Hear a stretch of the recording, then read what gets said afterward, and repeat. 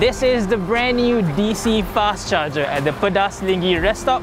This is a collaboration between Gentari, Mercedes EQ and Gentari, and it makes traveling with an EV from JB to KL just so much easier now.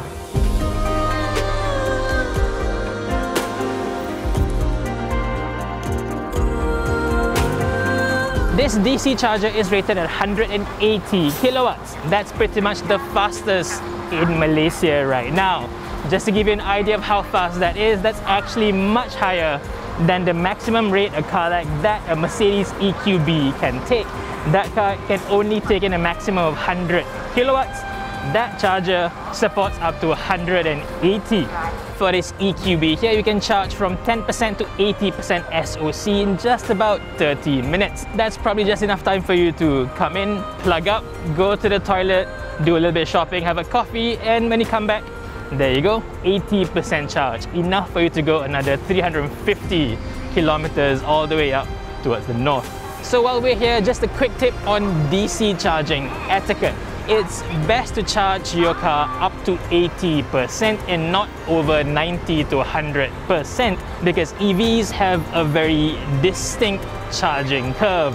Going up to 80, you'll be spending a lot less time, a lot less money to charge, especially with an expensive DC charger like this. To charge up to 90 or 100 will take a lot more time, plus technically you'll be hogging the DC charger and not letting other people to use after you. As of right now, this is charged by time. Specifically, it's 3 ringgit per minute of charge. You can either use the Settle or Gentari app to operate the charger, but remember, all Mercedes-Benz EQ owners get a full 50% discount through the Gentari app.